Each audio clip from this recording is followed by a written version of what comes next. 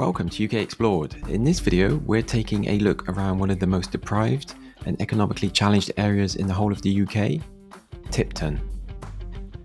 Eerily known as the Lost City by the locals due to how the residents feel so isolated and the fact that it's struggling so much, Tipton is an industrial town in the metropolitan borough of Sandwell in the West Midlands. Tipton started out as a collection of small hamlets in the 18th century when coal and ironstone was discovered in the area. Like a lot of the Black Country, expansion of the coal and iron industries led to the population of Tipton expanding rapidly throughout the 19th century. But as industry has slowed to almost a complete halt, the population has continued to grow. Today, Tipton has a population of around 47,000. It has higher than average unemployment, an above average crime rate, and in particular, the number of families living in poverty is way above average. As you'll see from our footage, there is a large proportion of flats in Tipton, and I hate to say it, but a lot are clearly run down and in need of refurbishment. In fact, I've never been to an area comprising of so many blocks of flats. There's also a lot of housing above shops, we saw HMOs, and there are some of the most densely populated estates I've ever seen. To give you an idea of how deprived Tipton is, the deprivation report published by Sandwell Council states that 50% of areas in Tipton are in the top 10% of the most deprived areas in the whole of England. Furthermore, 85% are in the 30% of the most deprived, and the whole of Tipton is in the 70% most deprived areas in the UK, and that's just plain shocking. That kind of deprivation doesn't happen overnight. I can see why locals call Tipton the Lost City. That's some serious neglect from local authorities and the government over decades. Unfortunately, poverty and crime goes hand in hand to a certain extent, but that said, being a small town, Tipton doesn't have the worst crime rate. Tipton has a crime rate of 111 reported crimes per 1,000 residents, which is lower than the likes of Dudley and Wolverhampton and most of the other large towns and cities we've covered on this channel, but it's still way above the national average of 75. While looking up news headlines before heading out to Tipton, I found one particular story interesting.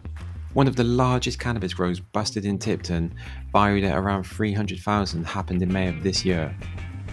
This is the building that the, shall we say, entrepreneurs used to set up their grow.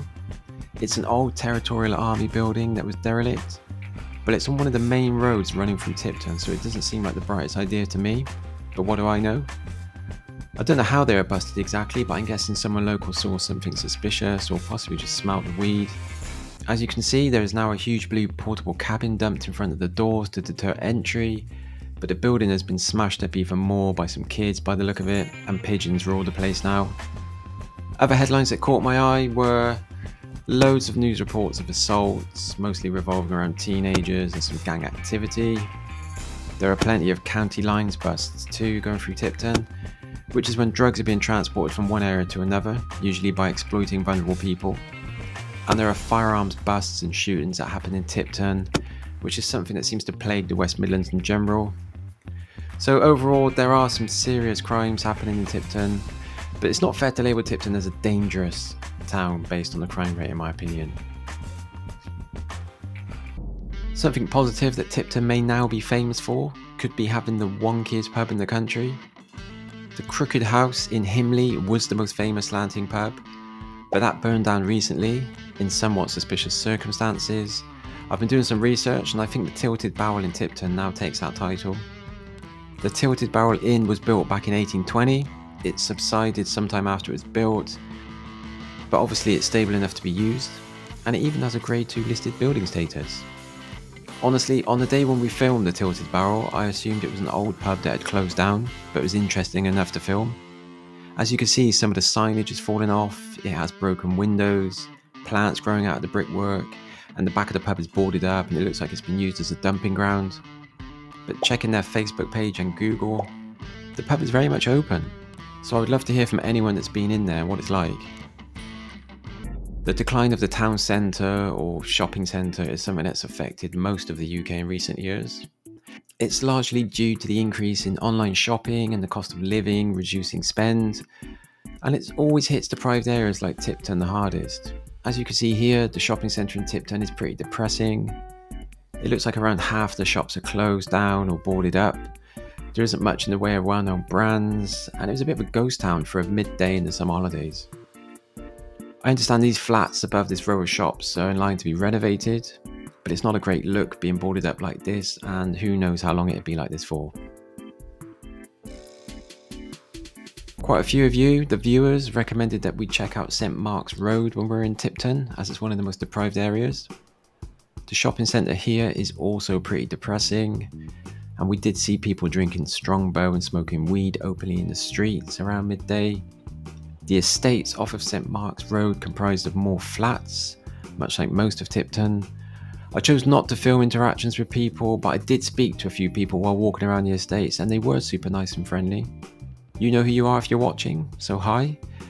I'm not too sure if some of the community buildings were closed down or just look boarded up because they're so fortified.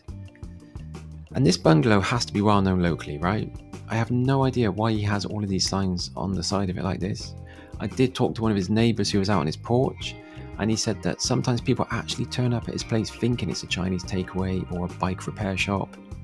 And I mean, who would want that happening, right?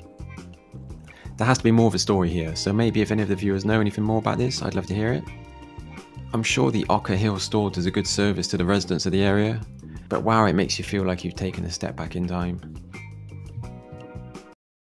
The proper term for what's happened and continues to happen in Tipton and an increasing number of towns and cities across the UK is urban decay. Urban decay happens when a previously functioning or flourishing area falls into disrepair and disuse. There could be a number of reasons for this happening, but in the case of Tipton, the coal and ironworks industries drying up was certainly the catalyst for this. Decades of neglect have followed, and what you see today are endless rows of rundown housing,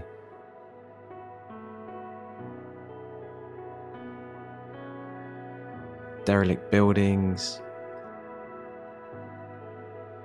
litter and fly tipping becomes overwhelming.